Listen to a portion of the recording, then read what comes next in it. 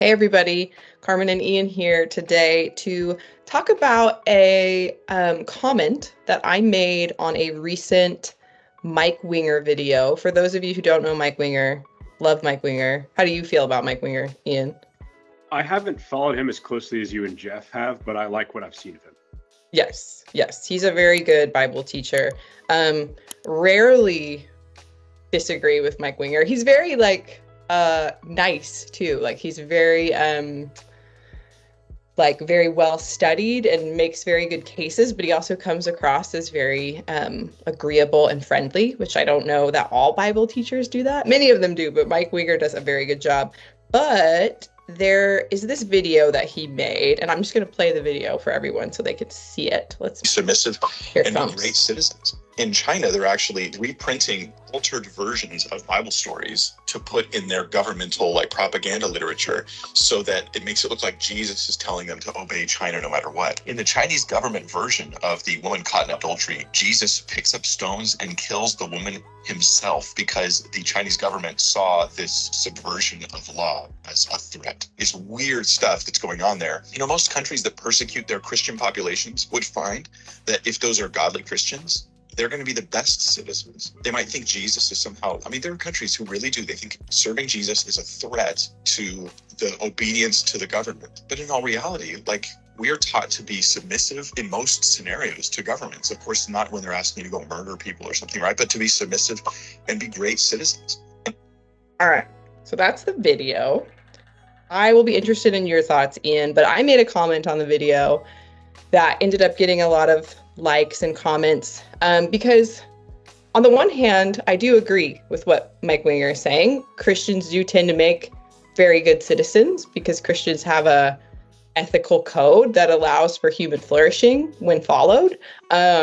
Christians also believe they're accountable to God, which makes them more likely to follow that code than other motivators.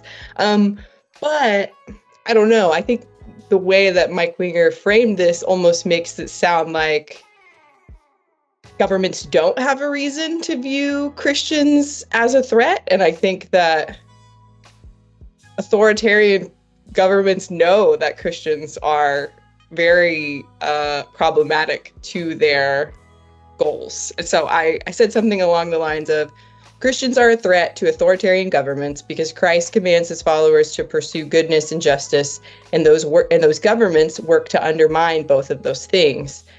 Sadly, most governments expand and become authoritarian over time, even if they started off, good. Over time, it's just kind of the nature of things. So Christians almost always find themselves in the difficult position of having to make significant relational and political sacrifices in the short term, or they're going to be persecuted in the long term.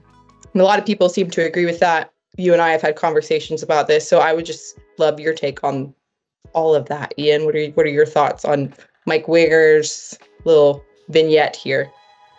Well, my sort of general background that I have when I come to these questions is throughout the entirety of first the Bible and then church history, there is this very central recurring theme of the chief antagonist of the people of God being centralized, powerful states, especially sort of cosmopolitan, centralized states. And the people of God are called on to affirmatively defy, restrain, and overcome centralized governmental power again and again. From the Judges, the period of the Judges, this happens multiple times, from the Moabites to the Canaanites to Gideon fighting the Midianites.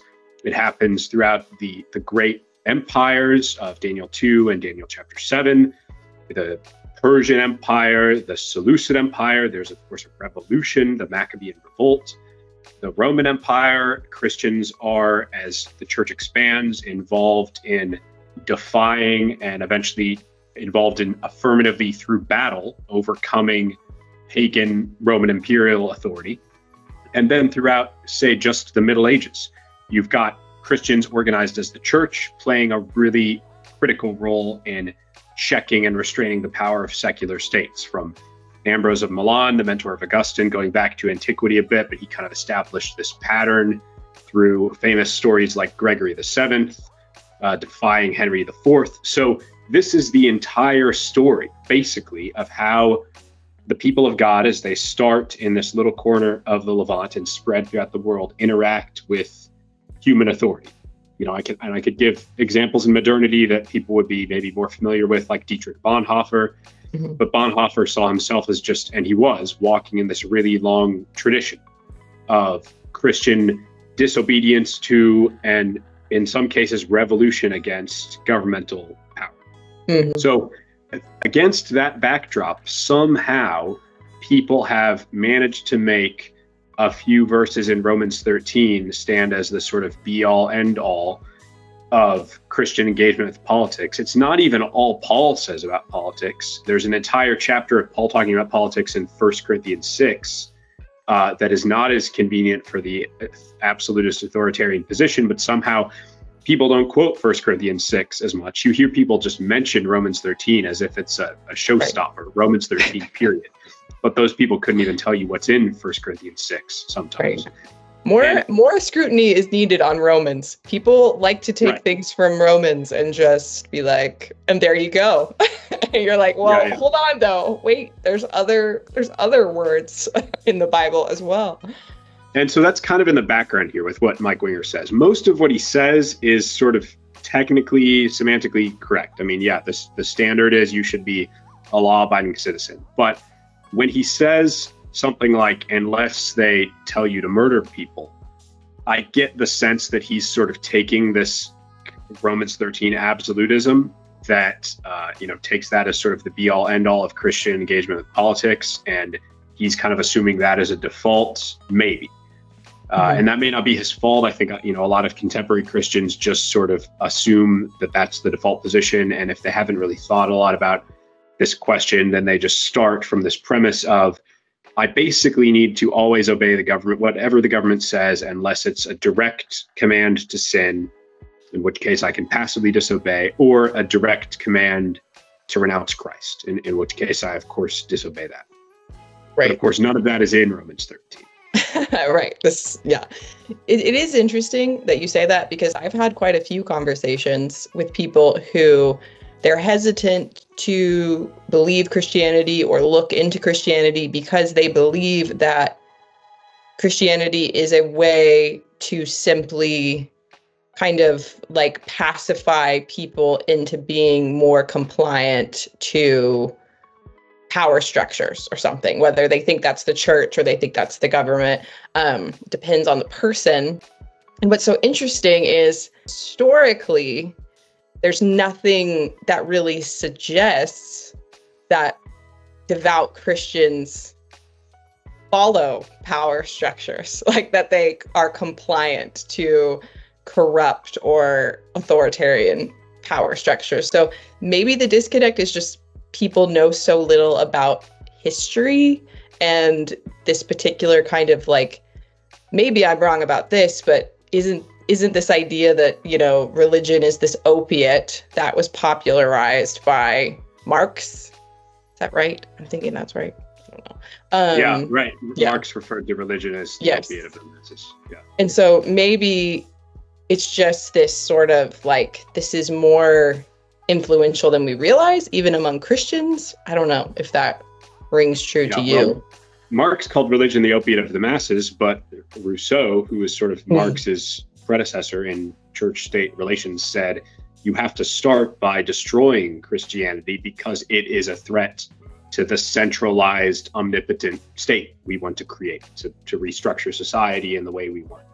So Rousseau sort of correctly intuited that Christianity was a threat, and that's why, Jacobins, as soon as they had power, started exterminating Christians. But just sociologically, if you wanted to run a tyrannical government, I would think you would maybe want a Buddhist population. When has there been a Buddhist holy war against an oppressive government? Or you would maybe want an atheist population. The atheist population of the Soviet Union obeyed the Soviet Union. There was no, big grassroots revolution against atheistic Chinese communist rule. The atheists in Jacobin France just sort of, we call it the French Revolution, but they just seized power in a coup and then they oppressed people from the top down. It was the Christians who revolted and fought a revolution in the Vendée. Christians are like, I guess you could say maybe ancient Jews, Christians, and Muslims together are kind of the least, able to be pacified people on the planet. So it does not seem like Christianity or kind of our broader monotheistic heritage has really done anything to sort of pacify people and make them compliant. The criticism you raised, that was probably my main critique of Christianity as an anti-Christian teenager. And I realized it was wrong when I was 17. I didn't even know all the stories we've been talking about, but I just realized intuitively, if you wanted to make up a worldview that would get people to obey oppressive authority, you would not make up Christianity, because you wouldn't want a personal God transcending all human authority, because that God is always going to override human authority when it screws up. And, sociologically, in fact, we see who are the peoples that are more obedient to tyrannical governments. You can have kind of nihilistic religions where you strive for non-being and emptiness and nirvana, or you can have atheism that seems to do a pretty good job making people obedient, but Christianity does not.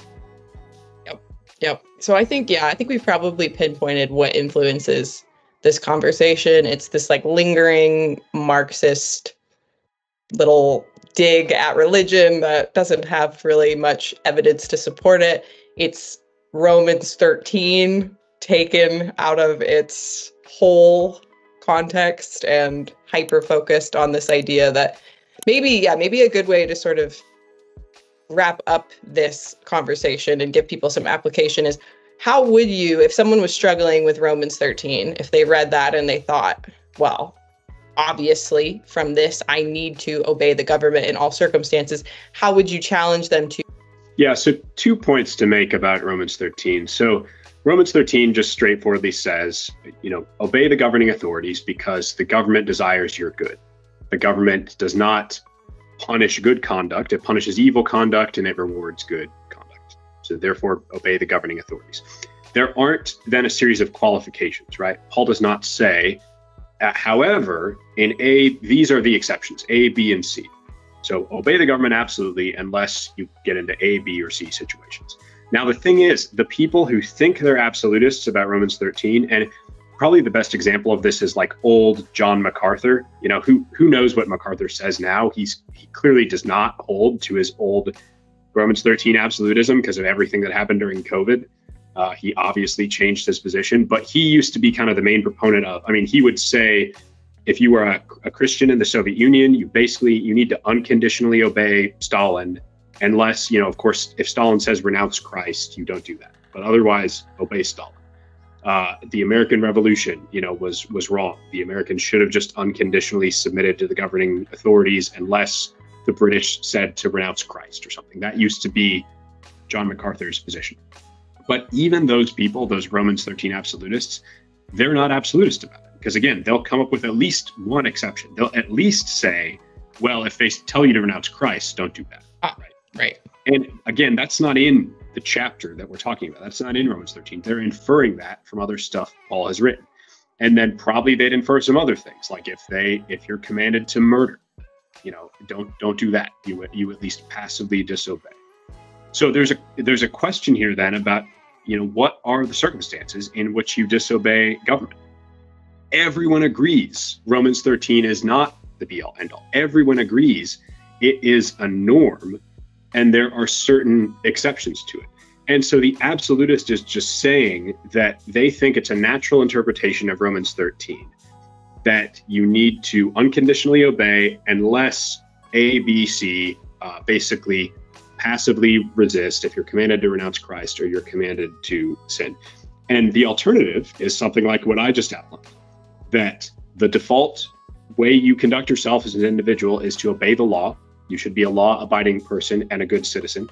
But the fact is that sociologically and as a matter of the eschatological drama of God's people throughout the Bible and throughout history, the church corporately is often going to be engaged in a way that affirmatively, not just passively, affirmatively limits the power of the government to oppress and restrains and sometimes overcomes and casts off that power. That's happened again and again and again. And if you take the Bible seriously, it's been ordained by God again and again and again.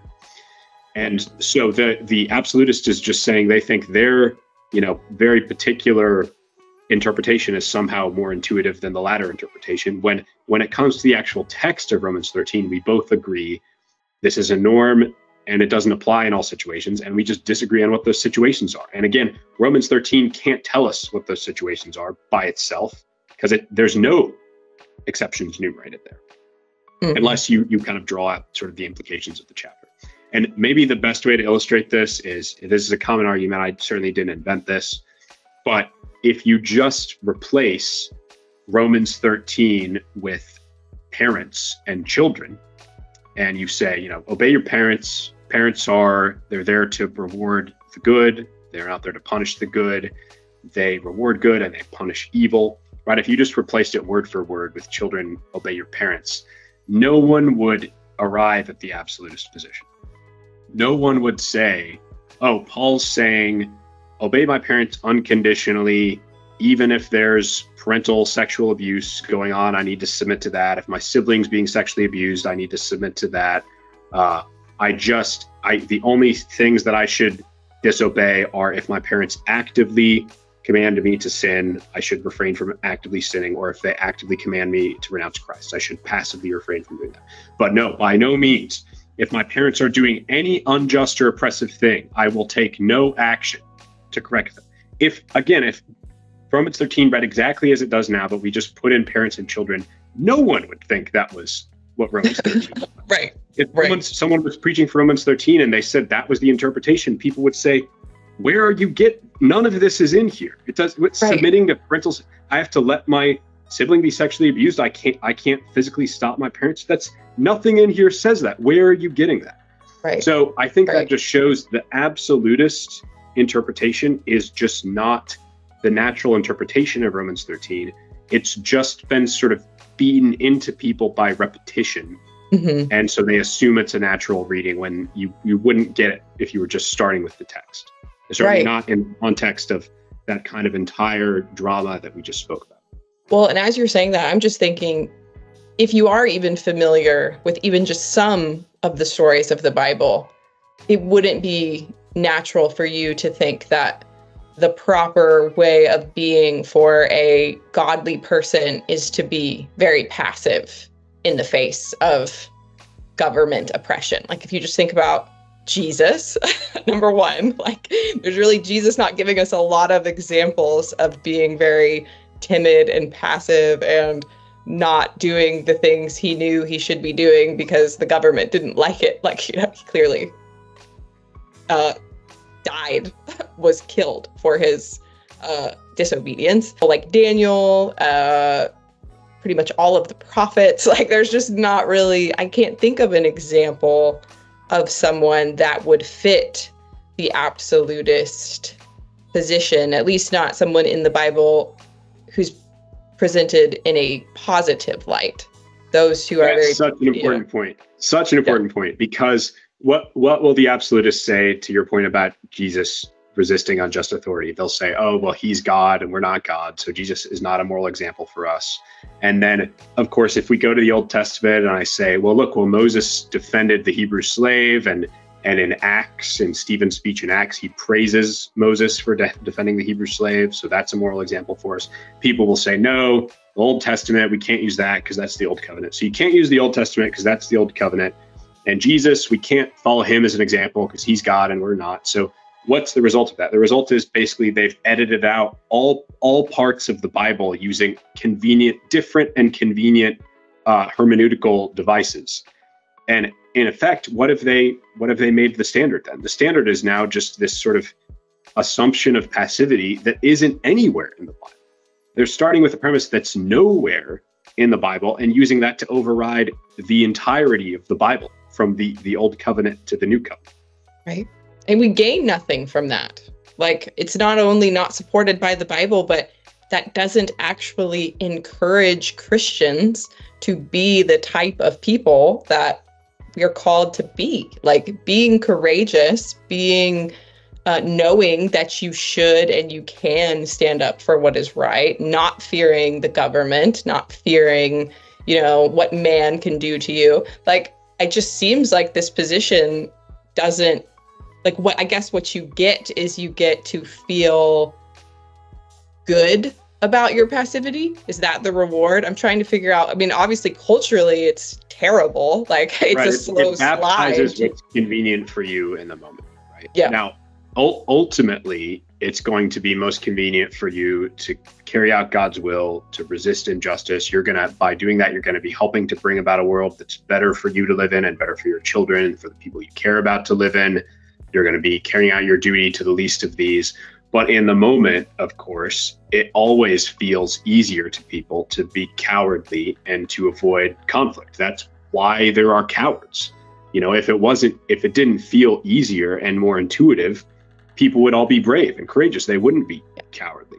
And yet they are cowards. And here comes this very convenient interpretation of the Bible that just very coincidentally, starting from a premise that's not anywhere in the Bible, happens to baptize what people think is easy and convenient. And it just happens to tell them that that's the appropriate and godly thing to do. And I've made this point before, but you take any example of some horrible thing happening and people stand around and don't intervene. If you don't, people will nitpick about the Kitty Genovese case, but that's kind of the archetypal example of this. And we can all think of other examples similar to that, where something horrible happened, bystanders stood around and did nothing. The thing about all those stories, and they've happened throughout all of human history, no one needed to teach those people Romans 13 absolutism to get them not to intervene. No one needed to teach them pacifist philosophy or like Buddhism or ahimsa or like negation of the self. No one needed to teach them anything. Cowardice is just what comes most naturally and easily to the fallen human heart, and it's what people naturally want to do. And here come, pietistic views like this Romans 13 absolutism to say, oh, isn't it nice, by the way, not only is this what you naturally want to do, but this is what God wants you to do. And interestingly, that doesn't seem to be how God's will ever works in any other situation in the Bible. Right. Doesn't have any good outcomes. We don't have any examples of that. And what it was encouraging is many people did like that comment that I wrote on Mike Winger's video. So I think that those who do study the Bible, and Mike Winger, great Bible teacher, like we've said, like, I don't know what his fuller belief is on obeying the government. He's mostly an apologetics guy, right? I've seen him do a lot of natural theology stuff. So, it's not necessarily bad that he doesn't focus on political philosophy in the Bible. I mean, not everyone needs to focus on that. So my guess would be if he thought about it a bit more and we kind of could talk to him and draw out the implications of what he's saying, he probably would end up being kind of closer to our position. But I think he would agree. The default for a lot of Christians is to sound sort of like, basically, unless you're commanded to murder someone, do whatever the state says. Yes. Well, maybe he'll see this because he shared one of our memes once. Do you remember that? He shared our passive. Oh yeah, that's right. I do remember. I think he shared our Christian passivity meme, right? Maybe is that the right meme or the agreeable disposition one? He shared a meme that we made of a non-Christian saying to a Christian, "You need to be nicer," by which I mean passively agree with everything that I'm saying and don't be so hostile, right? Because Jesus would want you to be nice, and by nice I mean agree with and conform to whatever I tell you to. Right. That is a good meme. Yeah. That's a classic. Well, maybe since he sees Staseos stuff, maybe he'll see this one. Big fan, Mike. Big fan. Just want to expand the conversation. As always, thank you so much, Ian. Learned a lot. Pleasure talking to you. Thanks, Carmen.